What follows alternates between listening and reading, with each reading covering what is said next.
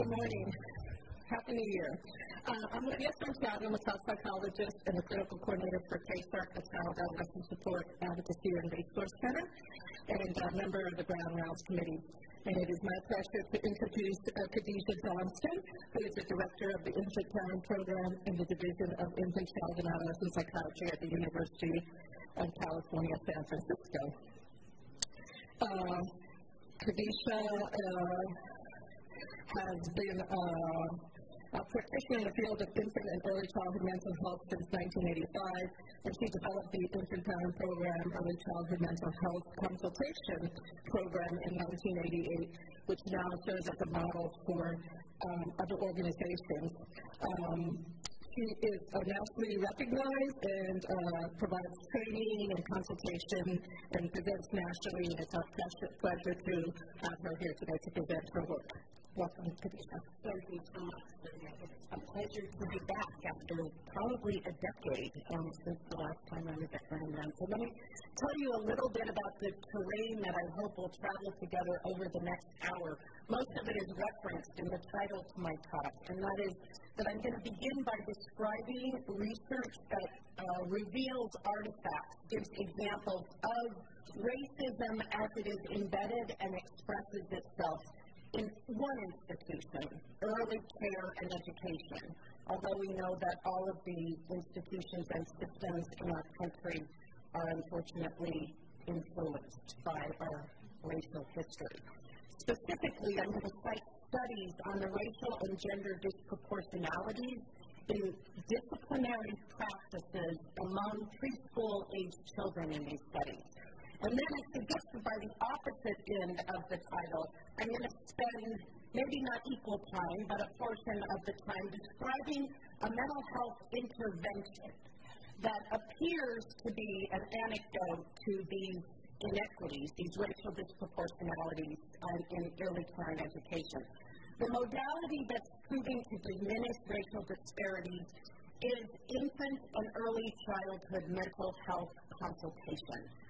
And the particular approach to this intervention that I'm going to talk about, and which contains those characteristics shown to most consistently correlate with this kind of salutary effect on those disproportionalities, was pioneered at and is practiced by myself and my colleagues, a few of whom are in the room, and I imagine back at UCSF, where we work, over 30 years ago at the Infant-Parent Program. I feel the need to add a caveat, and that is, as a white person, I have some trepidation about speaking as if I'm an authority on racism. Conversely, I feel a responsibility to use my unearned advantage for whatever positive possible impact can come of it. So that's why I've chosen this topic for today. So let's begin by talking about where does racial bias begin. I often think that we're aware as adults of how our historical antecedents have expressed themselves in current race, gender, bias, and other forms of oppression. But it may be less familiar to think about just how early on those differences begin. So I'd like to talk a little bit about when babies begin to identify not only differences among physiognomy, but when they begin to show preferences or biases. Researchers at the University of Toronto and their colleagues from the UK, the US, France, and China showed that as early as 6-month-old infants demonstrate racial bias in favor of members of their own race. In the first study published in Developmental Science in 2007, their results showed that as young as 6 months, those infants begin to associate faces that look like them with happy music, and faces that don't look like them with sad dirges. There's already an emotional valence. In the second study published by these same folks, the same group of researchers found that after about 6 months of age, infants were more likely to readily take cues strangers whose physiognomy resembled theirs. Even when the information that was offered by those strangers was inaccurate. When the stranger would look to one corner of a visual representation and a picture of an animal would appear there, the infant would look there. But if they shared physiognomy, they would also look in the inaccurate place. However, this wasn't true if the stranger was of a different race. What we're saying, in essence, is that infants appeared to selectively grant similarly looking, same race, adult models, the benefit of the doubt under conditions of uncertainty. Both studies, importantly, involved babies who had little to no prior experience with other race individuals. These findings then point to the possibility that racial bias later in life may arise from our lack of early exposure to other race individuals. And I think the next study of slightly older children, at least for those of us who work in the infant mental health field, 18 to 20 months is an older child, it substantiates this hypothesis because toddlers who were raised in bilingual households end up to be more equitable in their emotional resonance and in who they are willing to learn from. And the greater the amount of experience, even at 18 to 20 months, that these toddlers have had with racial diversity, the less bias they showed. These astounding capacities of infants have been shown, these astounding capacities that infants have to distinguish differences and make meaning of how they are responded to really, I think, attest to the extraordinary weight of early relational experiences in how they shape the identity of and the worldview of children and eventually of all of us. At really the fundamental level of brain architecture, the relational experiences in the first 3 years of life account for almost 90% of the brain circuitry, which doesn't mean that we all can't make changes later in life. It's just more difficult. So for the majority of children in our country under 5 years of age, the primary people, in addition to their parents, who are really responsible for the trajectory of that brain topography are child care providers, are early educators. By 1 year of age, over half of the infants in the U.S. spend some portion of their day in the care of people in addition to their parents.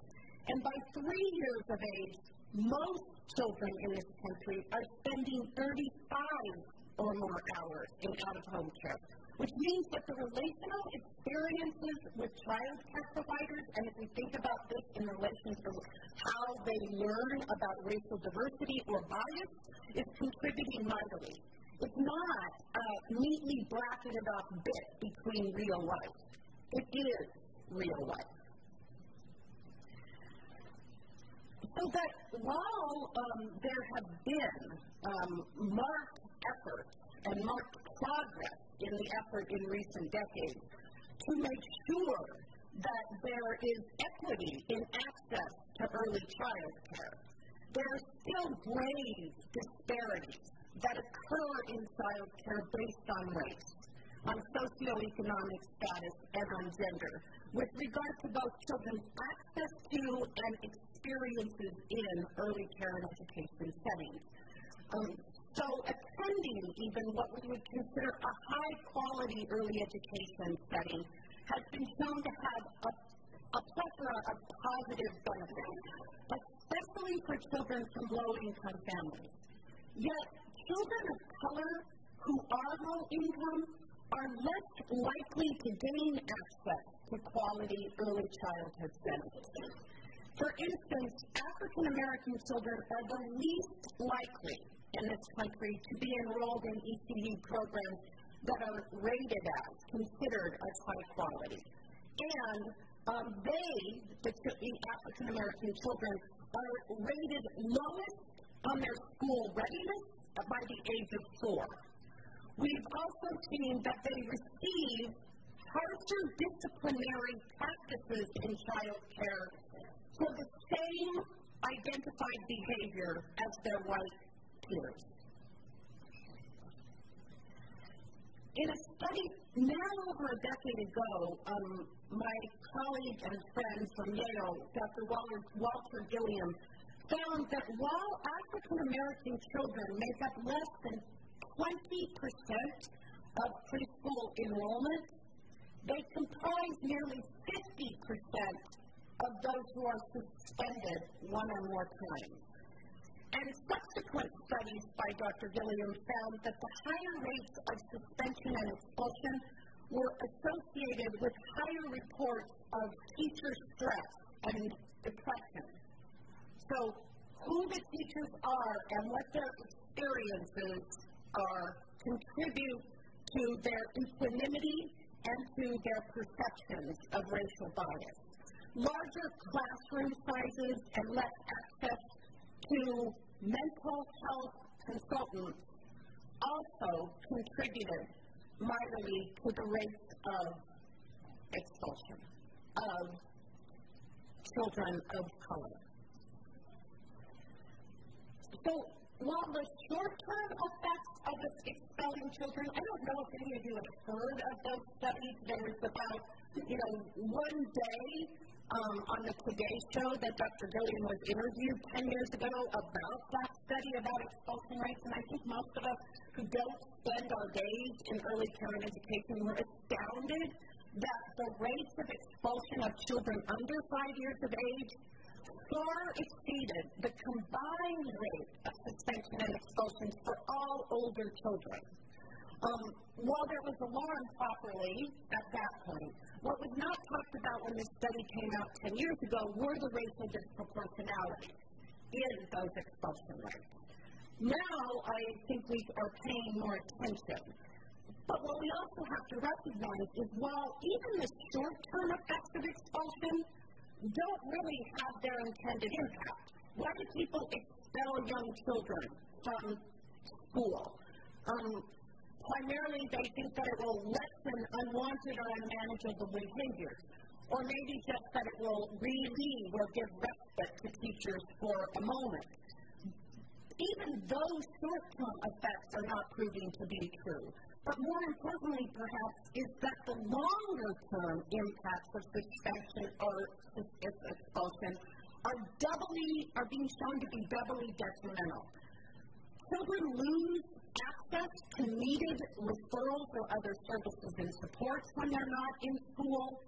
And I would suggest that what is most important is that for a young child to repeatedly receive the message that you are unwanted, unmanageable, undeserving of care, and dangerous, accrues psychologically and is internalized into, for very young children, their very core sense of self.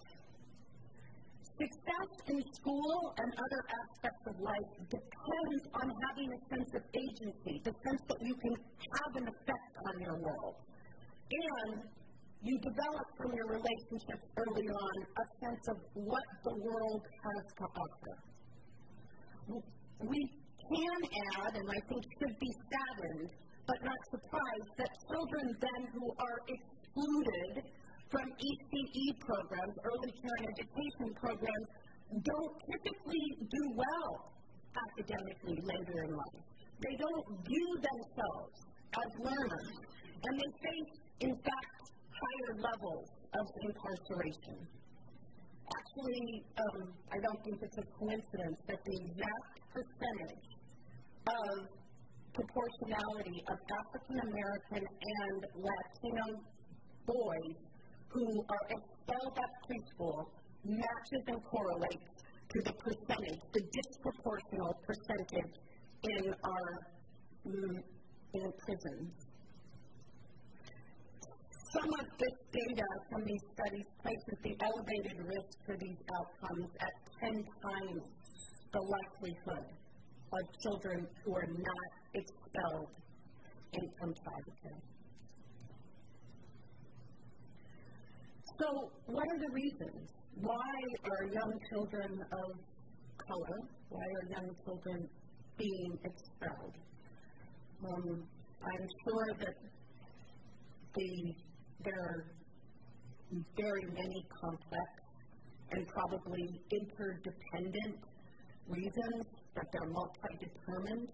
But scholars and researchers have identified 4 primary characteristics: low program quality, teachers' inadequate understanding of early childhood development, and especially of the sequelae, behavioral sequelae of early trauma, and perhaps for this portion of our time together, most importantly, due to racial bias, which is what I'm going to focus exclusively on today. Why this emphasis for me, personally? Because it's compelling, and I feel a commitment to contributing to trying to address structural racism, and early care and education is one of the places that I and my colleagues at the Infant-Parent Program can do that. I think on another level, increasingly, the reason for the emphasis is because scholars and policymakers are hypothesizing that racism, racial bias, is a major contributor leading to these disciplinary disparities over all of the others. So that's why I'm choosing to highlight those today and focus on them. So I'd like to talk to you about a few studies. Again, these were studies done by Walter Gilliam at Yale that showed the racial bias in early care and education. The first study, both of these studies were done with teachers at a very large early education conference. And about 200 teachers in the first study were asked to watch a tape of children in a child care setting. And they were instructed to watch for where they saw challenging, disruptive, or aggressive behavior. What's important to know is that there were no egregious or even minor acts of unruly or aggressive behavior. These were 4 child actors who were incredibly well behaved. One was an African-American girl, one was a white girl, one was an African-American boy, and one was an African-American girl. What was the interesting point about this study was that through deceptively using eye tracking, what Dr. Gilliam looked at was where teachers spent their time gazing. Where did they expect to see aggressive or challenging behaviors? And all of the teachers, regardless of the teacher's race, spent the most time looking at black boys. African-American teachers watched the black boys the most. One says something about our preconceptions. We go looking for trouble. And if we go looking for trouble, we're likely to find it even when it's not there. We are likely to identify difficulty where we set our sights. When asked, 42 of the teachers said that the black boys needed the most attention, and 34% identified that the white boy needed the most attention. In the second study of Dr. Gilliam's, with the same composite group of, not the same teachers, but from the same conference, teachers were asked to read a description of a child's behavior and to rate the severity of the behavior, to rate how hopeless or hopeful they felt about whether the behavior could be changed through their efforts in early childhood, and whether they would think about expelling or suspending this child for this kind of behavior. The only difference in the written description that the teachers received were the names at the top. And this might sound familiar to many of you who know the studies about resumes of adults sent to jobs, and that if the name sounds like an African-American name as opposed to the name of a white person, the likelihood of receiving an interview is lessened by almost half. Similarly, the names Deshaun, Jake, Latoya, and Emily, the most fashionable names for the years that these children in the study would have been born, were used for the description. And in the description, it gave a description of some behaviors like this child was unruly, they wouldn't nap, they ran away at school time. In addition to the description of the child's behavior, some of the teachers were randomly given information about the family context, the home life. And in the description, the home life was turbulent, the father was absent, there had been domestic violence, the mother was working multiple jobs, there was housing instability. The outcomes, regardless of teacher race, white children's behavior was rated as more severe, suggesting an expectation bias. White children are expected to behave better. All of the teachers were more hopeless when they received the family background. This particular part of the study was especially actually discouraging initially to me. As an infant mental health practitioner who believes that if we can increase empathy on teachers' parts and my thinking that if you know that a child has experienced difficulties or trauma, that would immediately amplify empathy for that child.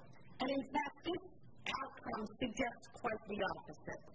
So it was initially especially discouraging to me, but then particularly evocative to think about. Because what it indicates is that information, facts, in and of themselves, do not encourage empathy. So what does it take? If we think that to understand one another and treat one another better, we need to amplify empathy. What does it take to promote an empathic response?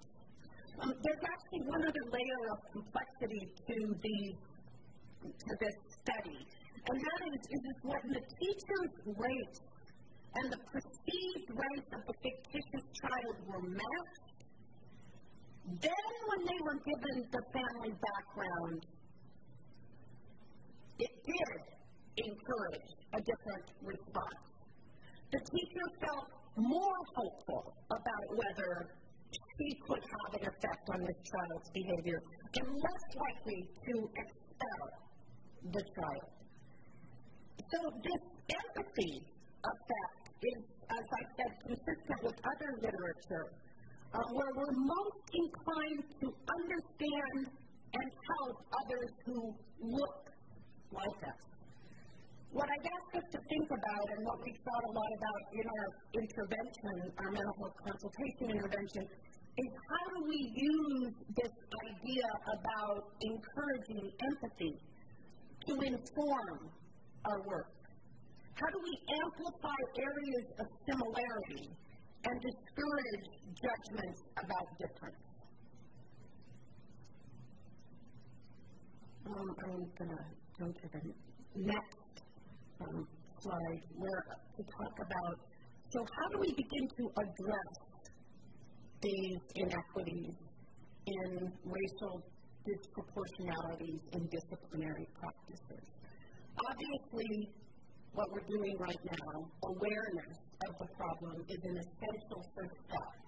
Necessary, I would suggest, but not sufficient. That solutions exist at the structural, program, and individual level.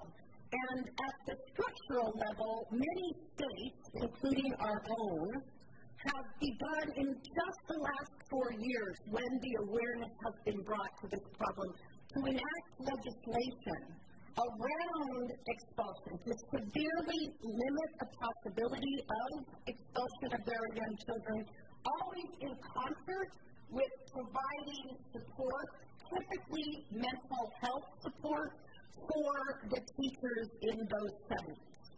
And in fact, while IPP, the Infant-Parent Program's interventions are primarily at the individual child and family and program level, we feel dedicated to be involved in advocacy and policy change, and we were instrumental in getting some of the legislation passed in California related to expulsions and suspensions.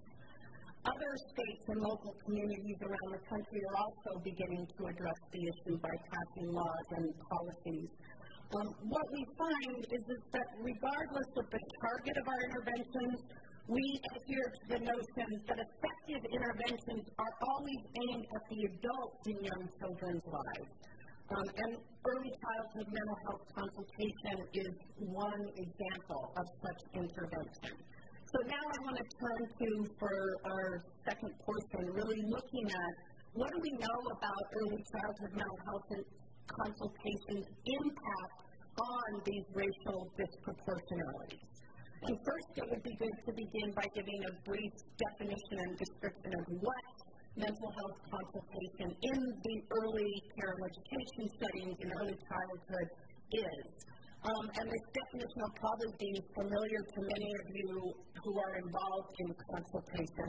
But early childhood mental health consultation is, of course, an indirect intervention, in this case, that pairs a mental health professional from a variety of disciplines, social work, psychiatry, psychology, with other providers. And in this case, we're talking about providers in early care and education. But important to note that early childhood mental health consultation, both from the Infant-Parent Program and from other programs around the state and around the country, early childhood mental health consultation is now being provided in every venue where prenatally through 5 young children and their families reside or are cared for. So in the instance of the Infant-Parent Program, we provide ongoing, long-term mental health consultation, yes, primarily still to early care and education, but also to family resource centers, to home visiting public health nurses, to within our own hospital, obstetric and pediatric providers, to the staff at domestic violence and homeless shelters, anywhere and everywhere that young children and families are cared for or reside. And that within this collaborative partnership between a mental health provider and another professional provider, what the work is to promote and, when need be, improve the social, emotional, and relational health of the children, the families, and perhaps most surprisingly but importantly, the relational health and the social emotional well-being of the providers themselves and the systems in which they work. But this model of consultation, although it does pay attention to individual families or children, is focused on the provider and what the provider brings to the interaction and how that might be detrimental or beneficial to encouraging developmental growth for the child. The approach to infant and early childhood mental health consultation that I'm going to speak with you very briefly about today was developed, as I said initially, and has been refined and amended over the past now 30 years by my colleagues and me at the Infant-Parent Program. It's really founded in and grounded on a conceptual quadrant. Our approach draws from infant mental health and psychodynamic and professional consultation theories and has more recently embedded equity principles into our theoretical foundation. It's by braiding these conceptual cornerstones that infant and early childhood mental health consultation has become such a robust intervention.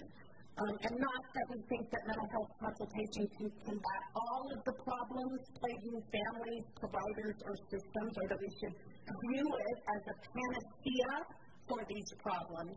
However, when we think about mental health consultation as building a capacity, particularly the reflective capacity of providers in all disciplines, then it becomes an effort that is more far-reaching. The purview and the purpose of consultation is more expansive than earlier endeavors that focused only on an individual child or family. Initially, the focus of consultation effort has been, and often still is, on a particular syndrome within a family or child that we're called in to consult around a case, or a child who is struggling or thinking in the very environment intended to support optimal development, their homes or their child care centers. And while, of course, we need to tend to the maladies of an individual, it is still the central focus of mental health consultation to value and to show that there has been effect on the broader benefits, to take a more upstream approach. What this means is that a mental health effort focused on the adult caregivers can ameliorate difficulties for individual children while fostering the healthy development of all of the children and families served in any of the spaces I mentioned. And not just the current families or children, but that if you are increasing capacity, especially reflective capacity of adults, then you are influencing how they see and treat and attend to future families and children. As I said, this effort is also expanding to other systems, and this practice for us at the Infant-Parent Program is premised on what we call the consultative stance. This is a term that was coined by my co-author Charles Brenneman and myself to really talk about the essential aspects of comportment. Regardless of which mental health discipline or in what setting we're consulting to, we believe that these 10 elements of the consultative stance are core to the practice. And core to the practice of any of us as mental health providers consulting in any venue. The practice is premised on the consultative stance, which asserts that how the consultant comports themselves in relation to the consultee is what has the biggest benefit for the children and families. We assert that effective mental health consultation premised on the power, or conversely the futility, of the consultative relationship is what's most important, and it resides in the consultant's way of being. We have been, for the last 30 years, training both internally in our intensive training program and in 22 states around the country and now internationally, this approach to mental health consultation. And in fact, it's contributed to the evidence base that is developing on the practice. So let me tell you about some of that evidence. I referenced this already, which is specific to expulsion, and that was Walter Gilliam's 2005 national study of all state-funded preschool programs. And it revealed not only the racial disproportionalities that I talked to you about earlier, but what it also revealed was that the children were most likely to be expelled from care when there was no access to mental health professionals. And conversely, programs that had mental health practitioners who were predictably present, not called in a crisis, but predictably present, were the lowest in expulsion across the country. In large measure, early childhood mental health consultation has actually risen to national prominence because of its impact on reducing preschool expulsion. And it was this same study revealed the inequitable distribution of those policies. So what we know, and I think what we should be thinking about too, is that before expulsion, we know that children of color have often experienced multiple minor accruing racial attacks, not intentional, that influence their very sense of self and how they can view themselves in the world, which might in turn influence their behavior. Our colleagues, too, in Arizona have recently been collecting data in relation to early childhood mental health consultation on the impact of teacher perception. And for those in the room who are thinking, well, changing perception doesn't really matter, I would suggest quite the opposite. That if it's perception that causes one to think that a black boy is 4 years older than his age, which we have found in research, when viewed by an undergraduate student asked to rate his behavior or his level of threat. We know that perception absolutely is what influences our response to each other, with perceptions based on bias in all directions. So that changing perception is a primary import in mental health endeavors, including consultation. What happened in Arizona was that they had initially not looked at their impact in relation to race, and when there started to be the other studies that I told you about coming out, they de-aggregated their data and looked at when the focus of mental health consultation was a boy of color, either an African American or a Latino boy. What did they find? And initially they found that teachers rated on the DECA, the clinical DECA, when teachers rated African American and Latino boys the lowest in comparison to all the other children. And these were all children who teachers had asked for mental health consultation around because they were concerned about their behavior. So this is a group of children who were already the focus of mental health interventions because there were concerns or people were puzzled by their behavioral profile and development. But African American and Latino boys of that group of focused children rated lower than all of their peers on initiative, self-control, the capacity to have a close relationship, and the attachment that the teacher felt to them. And they have higher scores on inciting conflict, being an expulsion risk, and feeling that their affect was mostly negative. After just 6 months of consultation to those teachers around those children, those boys of color showed, I should say it a different way, the teacher's perception.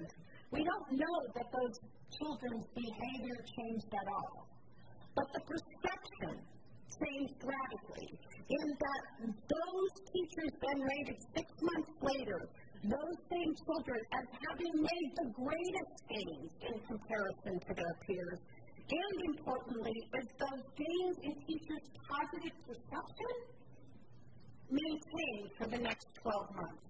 And for any of us to be perceived as capable, willing, smart, committed, attached, influences how we feel about ourselves. But nowhere is the import of those relational views more important than very young children who take what they get and take it very seriously. It forms who they can see themselves to be and how they hold the idea of promise or peril in their relationships in the world. So what do we think is contributing from mental health consultation? Why do these teachers' perceptions change? Is it information that the mental health consultant provides? Is it expertise about early development or behavior? And while those things are important, what recent studies are finding, the empirical evidence is that it really is the quality of the relationship that is developed between the mental health provider and their consultee that seems to be the mechanism of change, which I hope will take you back to the idea of mental health consultant comportment that I spoke very briefly about. Very recent research cites the importance of the relationship between the consultant and the consultee as the central contributor to positive changes in not only the provider's perception, but in child care climate and in child outcomes. Focusing on the characteristics of mental health consultation that correlate with effectiveness, in this study, Green and her colleagues found that it was the quality, as rated by the providers, the quality, the equity of the relationship between the consultant and the consultee. When the consultee said, I feel as if my consultant treats me as a partner, is equitable, understands my subjective experience of children, then that was the most salient predictor of effective consultation outcomes. Increased frequency of the consultant's involvement and over time bolstered that perception of the relationship. It seems that this consultant-consultee relationship, the quality of it, has particular importance in reducing implicit bias.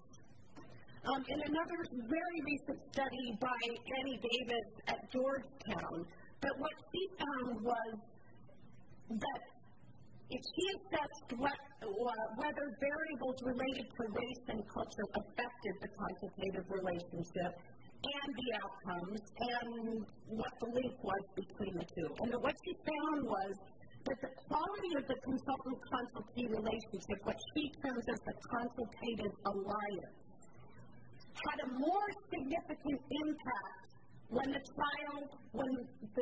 focus of the consultation was a child of color. And this more greatly impacted how attached the teacher felt to that child. More importantly, perhaps also the teacher's willingness or hopefulness about whether she could have an impact on the child's outcomes.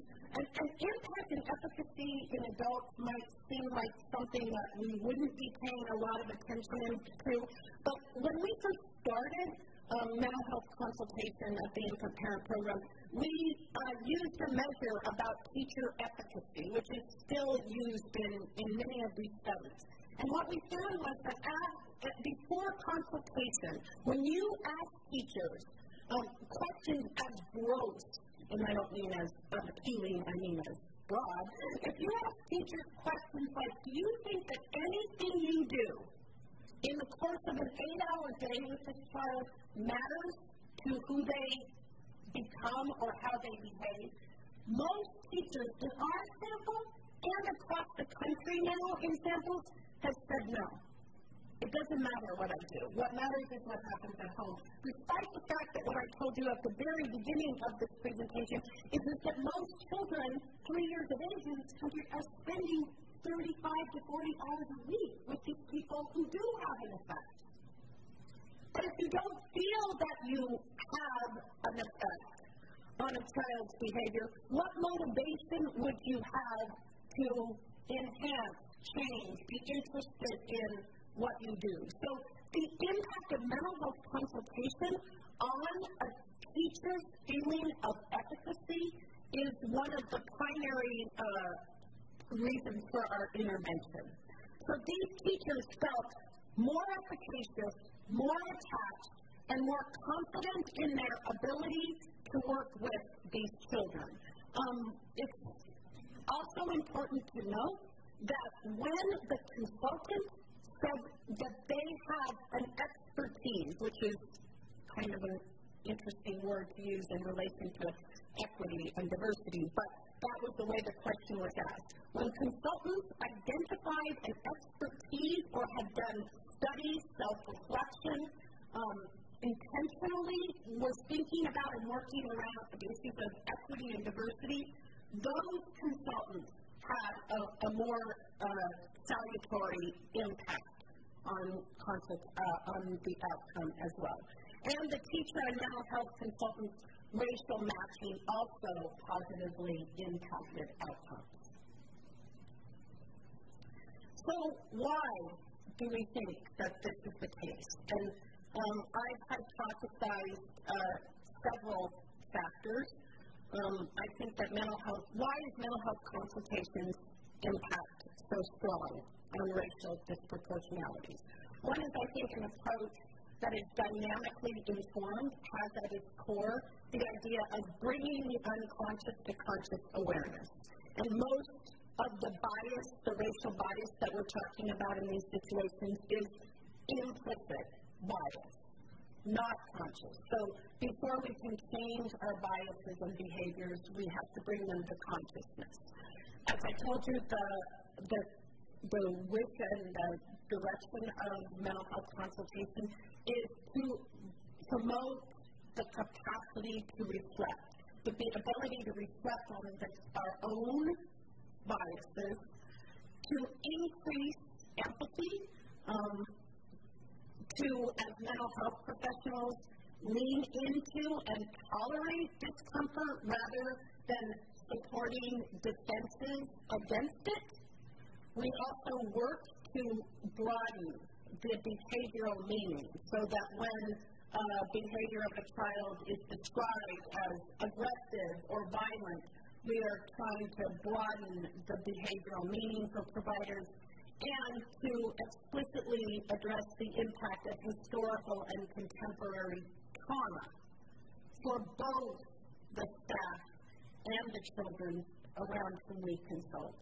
And lastly, to use not only the words of Brian Stevenson, but Brian Stevenson, I don't know if folks are aware of him, probably more aware of him since the movie Just Hope came out last week, but perhaps people are aware of him as a public interest lawyer and founder of the Racial Equity Institute in Alabama, an organization that strives to eliminate discrimination. And what Brian Stevenson talks about is that there are 4 characteristics of all endeavors that he believes address injustice and particularly racial equity. Those being, first, to get proximal to the situation, which those of us in the infant mental health world and in consultation try to get proximal all the time through placing ourselves purposely in family homes and in the places where families reside and are cared for. And in addition to getting proximal, the idea of being able, Brian Stevenson said, to tolerate and in fact embrace the discomfort of conversations around racial bias. And the third of his 4 factors is that there's a narrative that we live by, the water we swim in this country, a narrative about race, and that it's incumbent to change the narrative. So we're attempting in our own small way to change the narrative about what are the antecedents to and meaning to children's behavior, and in this case particularly for children and boys of color. And the last that Brian Stevenson and I hope all of us, all abide, is that we have to hold hope even in the face of brutal, unbearable facts. So I hope that in ending, you will hold hope with me. Thank you.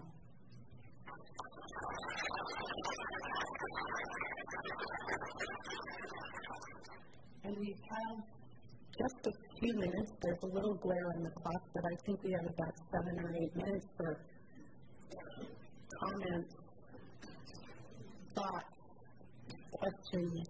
Yes. Thank you.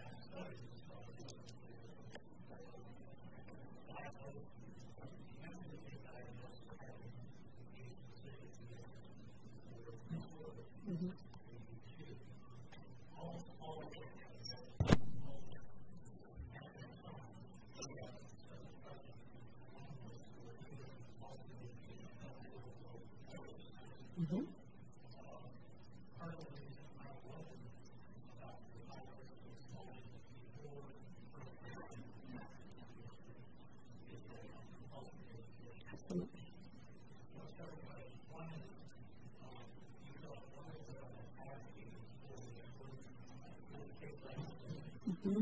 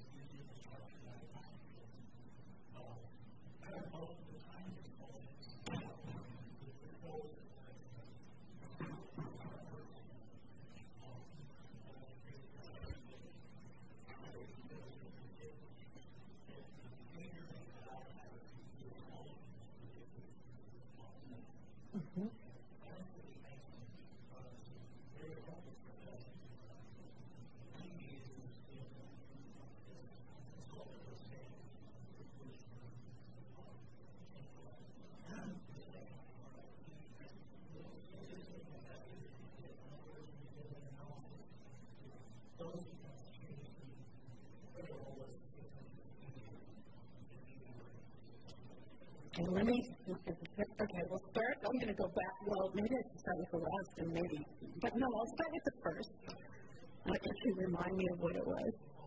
Yeah, so what we know is that at this point in this country, that up until actually first grade, there's not compulsory education. However, what these laws do, and every state has enacted them differently, but in California and in most of the states, that the laws around or strict kind of criteria around expulsion mimics what is the expulsion criteria in compulsory education. And it is across those private, what you described as private kind of Montessori, private early childhood education programs, as well as public education. Not compulsory, but public, meaning that the state subsidizes children to be there. The places that it doesn't apply to yet are in family child care, or what are called tip and kin, where families make choices about informal child care arrangements.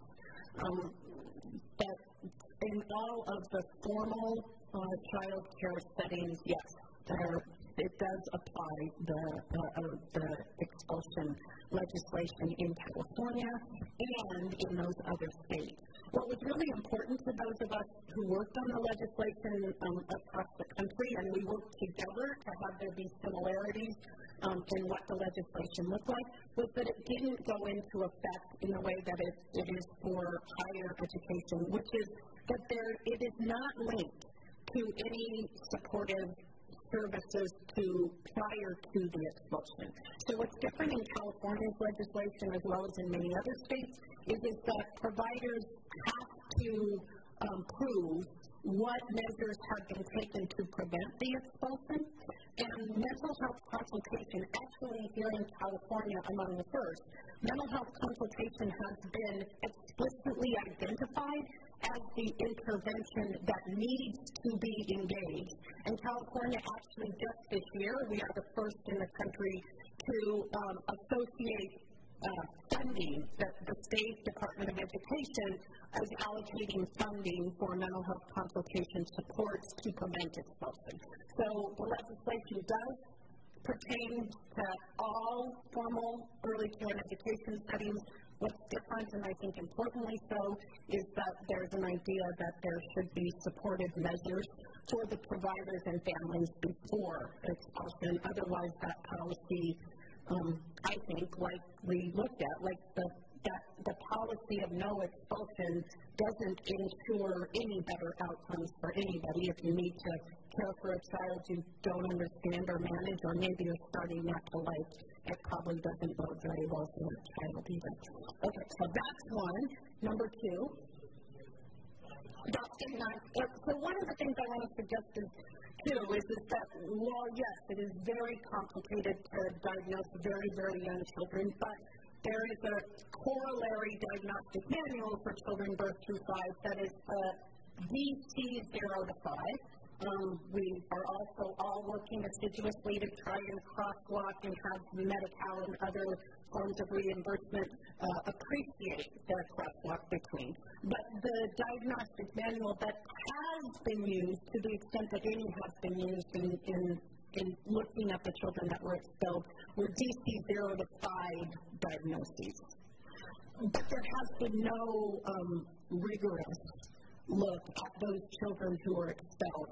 The data the Arizona data that I briefly spoke about, the clinical data goes along with a diagnosis, and so that was looked at in terms of the diagnosis of those children, and that was, I gave you the description of the racial, closing the racial disparities gap.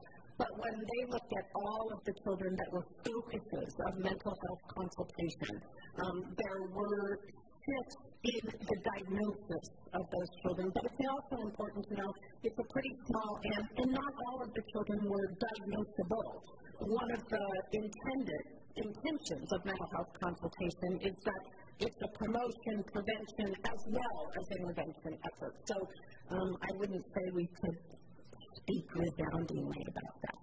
And I think the answer to the last question is no, but let me remind me of what it is.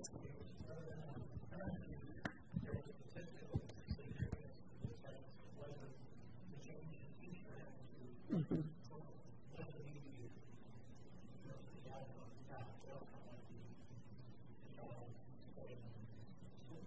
Yes, so I guess I want to switch it. The answer is an unequivocal, sorry, I mixed up the two questions. It's an unequivocal yes. It was,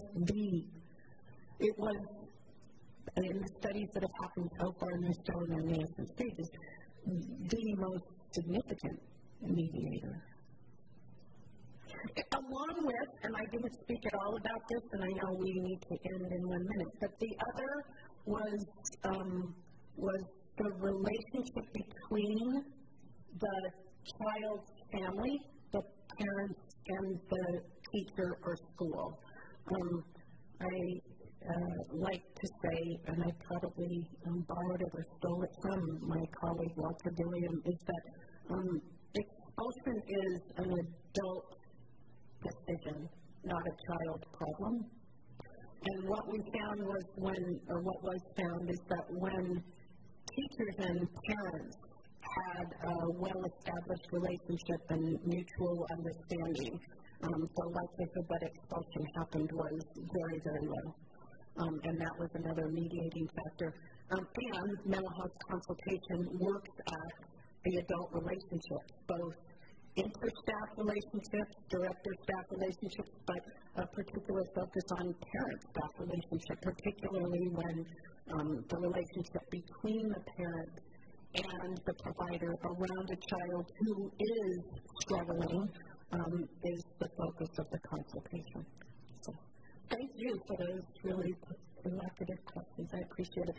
And I didn't see and don't know if there were other questions or thoughts. I appreciate the opportunity to be here. Thank you.